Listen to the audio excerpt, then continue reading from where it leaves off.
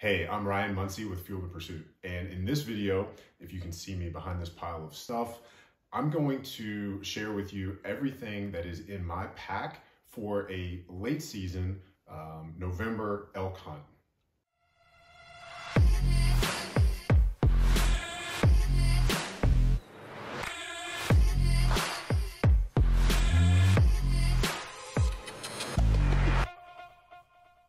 All right, so let's dive right in. I want to start clearing some of this stuff out. I'm getting a little claustrophobic behind this pile. So first and foremost, my basic pack setup for an elk hunt, whether it's archery in September or late season rifle in November, is basically going to be the same. What I want to highlight in this video are going to be the differences. So, right away, I've got a puffy coat and puffy pants. So these are my insulation layers. These are always in my pack, even in a September archery hunt. These are going to be in my pack somewhere. These are from Stone Glacier. They pack down super small, but together they maybe weigh 2 pounds at most, and they just don't take up much room in my pack at all. When we hunt out west, we have to be prepared for any kind of weather extremes. I know last year there were places in Colorado within a 3-day period that went from 90 degrees to snow on the ground. So, for me, minimal space that they do take up and the minimal weight that they add is worth being prepared. So, these are always in my pack. So the next piece is, this is my favorite base layer for late season hunts. This is a merino base layer.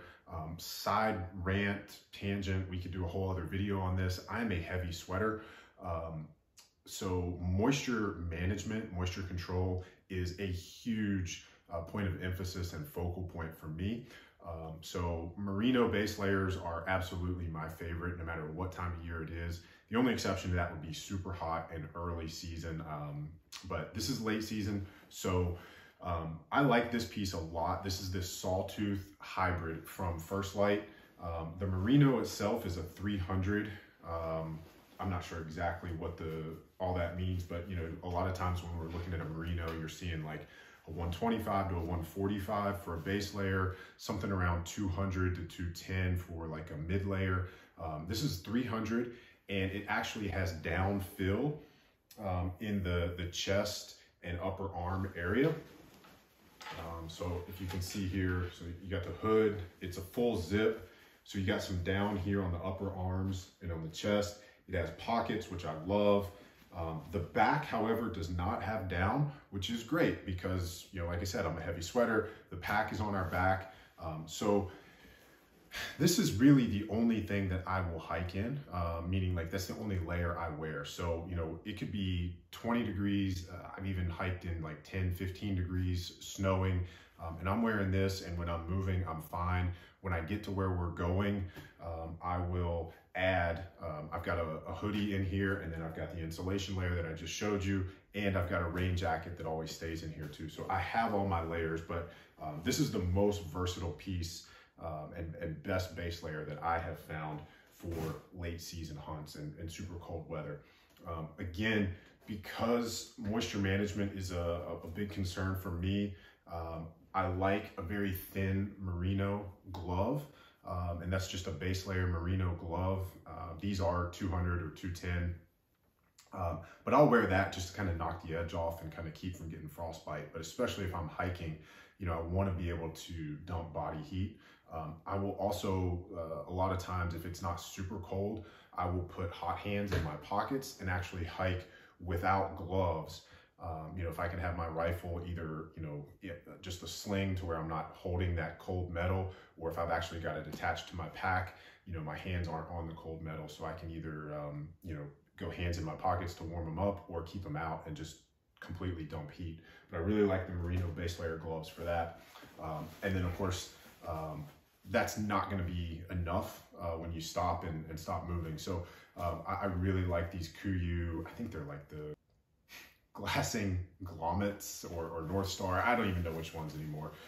But I really like these. Super warm. I actually have to take them off occasionally because I get so hot, my hands will actually start sweating in them. So, okay, so footwear. I always take 2 different pairs of boots on every hunt. Late season is going to be no exception to that.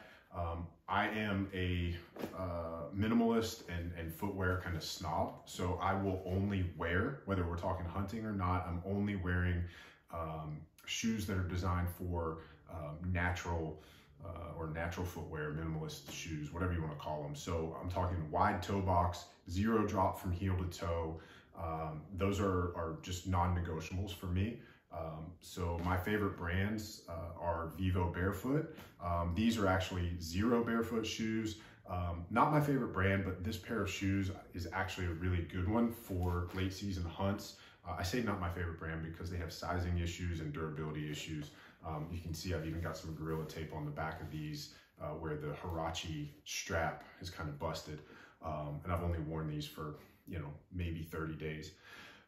Over the course of 2 seasons. These are insulated, so it's 200 grams of insulation, and they're fully waterproof. These things are super lightweight, super flexible. I do not want a stiff shank or stiff sole. I want to be able to move. I want to be able to feel the ground. Like I said, my feet, you know, they're used to being natural and moving and operating the way that feet should and are supposed to, so I don't want to give that up. These do have some really good insoles to prevent, you know, your feet from getting cold when you're standing on snow. Like I said, they're waterproof, they're insulated. One of the problems, again, that I have with an insulated boot, especially if I'm moving, is that I will sweat. And then when you stop, you know, your feet get cold. So 200 grams of insulation is the most insulation that I will use. The other pair of boots that I always bring will also be waterproof, but they will not be insulated. They're a pair of leather Vivo Barefoot trackers, and they do have that same insole that protects, it's a thermo insole that protects from standing on frozen ground. Even if they're not insulated, when I'm moving, because they're waterproof, they don't breathe as well. Even on like a Gore-Tex shoe, I have that problem. So a big component of my late season hunting and footwear is the boot dryer. I have the Graxol backpacking boot dryer for earlier season. On this particular hunt, we will be staying in a cabin. So my entire setup is different for this hunt because we're not backpacking, we're not living out of a tent. So every single night we will be back in a cabin. Every morning we're starting from the cabin. So my day pack is essentially, or my pack for these hunts will essentially be day packs for day hunts. And so I'm not using the backpacking boot dryer on this hunt, I'm actually using the plug-in. I like this one because it has the car adapter, you know, if I have to do it in the truck, but also plugs into the cabin at night. And so, like I said, I always take 2 pairs, and I usually end up alternating pairs from one day to the next because between sweat and snow, sometimes it is hard to get them all the way dry from one night to the next. And usually that's mostly sweat. They are waterproof, and I really don't have issues with, you know, water getting in. It's just that's how much my feet sweat. So socks are going to be a huge issue or a huge part of this component for me. I like toe socks. We've done another video on that somewhere. Maybe it was on TikTok, but with toe socks, they actually help us prevent blisters because blisters come from friction where, you know, you have one surface rubbing against each other. So if you think about wearing a mitten, right, your hands are going to be smashed, your fingers are going to be smashed together like this. But if we're wearing toe socks, it's kind of like wearing gloves where you have that dexterity in your fingers or your toes. And so that actually helps prevent, you know, blisters on your feet, but it also helps your feet move and function like they should. So I always wear, Injinji is the brand, but they make some really great merino wicking fabrics that are the toe socks as well. So that's a big part of the footwear stuff for me. Of course, gaiters. These have been used, so I'm getting dirt and stuff everywhere, but I like the Kuiu. These are the Yukon, the heavier ones, not the like backpacking ones. The weight difference is only like 2 ounces per, I think it goes from like 4 to 6 ounces per gaiter when you step that up to the Yukon. I don't notice it. It's negligible. These are absolutely bomb-proof, my favorite gaiters ever. And I've worn 3 or 4 different pair. I've got the orange hat on for this video today because it is rifle season. It will be public land. This will be 3rd rifle in Colorado. And if you've ever been a part of that hunt, it's like a pumpkin patch out there. So I have no problem dressing like a traffic cone. But of course, that's got to be in my pack. So I've got the orange vest and the orange hat. Colorado requires head and torso. I know there are some states where the hat is not required, but definitely just make sure you're looking at the regulations there in your state. These are the, for the puffy coat and the puffy pant, so you get an idea of how small they pack down. Stuff sacks, that's the word I was not being able to come up with.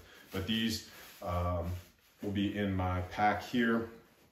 I have a Jetboil. This is the Minimo, and I don't know if this is actually going to make the cut or not. It's definitely going to make the flight, and it may stay in the cabin. But like I said, since we are day hunting, I don't know that I'm actually going to take this. Probably going to be leaving it at the cabin, but you never know. So in the event that we decide to take it, you know, you can get something to drink hot, you can melt snow, whatever. So let's see. So there will always be a water bladder in here. I've got shooting sticks on this side as well as trekking poles. Those are going to be standard. They'll be with me every day. I usually don't use the trekking poles unless we're packing something out, but they don't weigh that much. It's nice to have them. Something else that I always take, I take it on archery hunts as well, and it's nice to have just to keep yourself off the ground, but it's crucial for those late season hunts when you're glassing. This is just I call it a butt pad. Do not go on Amazon and search butt pad. You will find padded underwear. And I didn't know that people actually wore those, but they do. So just this little glassing pad, I did get it on Amazon. I do not remember how I found it or what to search for, but don't search for butt pad. So that's always in there. This is it's the KUIU pack. This is the 6000. If I was gonna be backpacking and staying overnight, trying to fit a tent and camp and sleep systems in here, I would have a larger pack. I would use the 7800. But if you're not familiar with the KUIU packs, they have this outer zip. And the idea here is that if it's an archery hunt, your bow can go right here. If it's a rifle hunt, I have a sling, so you can either put your rifle dead on the back here or on one side so that it's quickly accessible there. I actually usually just end up carrying it. I have a lightweight mountain rifle, and it's just easier to have it in my hand. But with these packs, you have these outer zippers that you're able to access without having to undo all your straps and compression straps on the sides. And so I keep my rain gear in here on this side. You saw my rain pants. I have the Stone Glacier M5s. On this side, I have the rain coat. This is it's a KUIU Chugach, I believe. I also keep gloves in here, so those down gloves, the merino gloves, will go in here. I also have a third pair. I believe in redundancies, and so that third pair is their Gore-Tex Windstopper. They're from Sitka. The 2 smaller pair will actually probably go in here, and then the glassing, the down gloves will go in my pack, because I really only need those when we stop and sit still. The rest of the stuff in my pack, just the same essentials as always. If you've seen any of these pack dump videos, it'll be the same stuff. So there's always a med kit in there. There's a tourniquet in the med kit, as well as the same stuff as always that everybody else talks about. These are my game bags. Again, this is Graxol. There are 8 bags in here, and this will hold 340 pounds or more of meat. I love having those. They're super lightweight. I've tried other game bags, but this takes up so much less space and it weighs a lot less. I do keep this Stone Glacier dry pack or load cell dry bag in here for emergencies, for you never know. Maybe it gets, you get rained on, stuff gets wet. I don't want my whole pack getting wet, whatever. Or, for a cape, on a successful pack out. This is the kill kit. So I've got extra paracord in here, a goat retractable, or not retractable, but the replaceable blade goat knife, tags, a pin, electrical tape. I've got an extra snack in there just in case, and I don't know, there may be something else in there. And I believe that does it for the pack. It's a rifle hunt, so I got 2 other guys that are going with us, so I'll share these, but these are just earplugs. So I actually will wear this around my neck, and then if it's time for somebody to take a shot, I will actually put those in because I feel like I'm going deaf anyway. So I'm just trying to protect my hearing any way I can. The lid on this, I will actually take off, and this will stay at the cabin. So that's kind of like my camp stuff, toiletries, phone chargers. I will actually take one of the phone chargers, power source, out with us in the field. I'm drawing a blank on the name. The other thing that's in here that I will swap and put into this pack, like windproof, waterproof, matches, lighters, those things, those types of kind of essentials like survival stuff, will also stay in the pack. In the front here, I wear contacts, so I keep an extra lens case, contact solution, headlamps. I'll have 2, maybe 3 headlamps in here, spoon, Garmin InReach, some smart caffeine, because I don't mess with coffee when we're out there. I talked about that in one of our food videos. Food will be, check out our other food video. It'll basically be the same setup. I'm under 2 pounds a day, between 3,800 and 4,000 calories a day on a keto setup for this. It's just so much easier to keep weight down and calories up with that higher fat content. I'll have probably only 4 meals per day in here. I usually eat 6, and so I'll have 1 at the cabin before we go. That one will usually be a protein shake, so that I don't have to worry about water and a shaker in here, and while we're out like hunting and conserving water and dealing with all that out of the pack. And then I'll usually have the last meal of the day back at the cabin for that night. It'll probably be in my pack just in case, but odds are if it's getting dark around 5, we're home, in plenty of time to have that last meal back at the cabin. That's actually part of what we do is, every night somebody cooks dinner for the rest of the crew. So I'll have it just in case, but usually not eating it or needing it. So that is the late season November elk hunting pack setup. The gun is not shown. Like I said, I have a mountain rifle. One thing that might be helpful to see, like I said, we've got the shooting sticks. I have a bipod for that, but I'm not going to pack it. I'm not going to use it. Where we're hunting, the ground is just, there's sage everywhere. There's buckbrush or scrub oak. The odds of being able to get prone and get a shot are not good. If they are, I would just be shooting off of my pack like you see it here. If I need more clearance, then I'm either gonna stand the pack up vertically, like so. And if that's the case, then I'm just gonna go to the shooting sticks anyway. And then the other thing I was gonna show you, this is a really cool piece of gear. This goes on the shoulder strap of your backpack. I know one of the biggest pieces of frustration that we have if we've got a rifle in that sling, that it falls off of our shoulder strap. So this clips onto your backpack strap, and it has this little kind of hook here, and your rifle sling will sit like this and it won't fall off. So you're not constantly having to readjust that rifle sling. This was on Amazon. This is Creed Outdoors. It's called a sling saddle. So that is, that's it. That's the pack. That's the kit. If you've got any questions, let us know down in the comments. If you've got some kind of late season essential that you didn't hear us say, let us know down in the comments. Of course, like this video. That's going to help YouTube show you more of the stuff that you want to see. And of course, subscribe to the channel.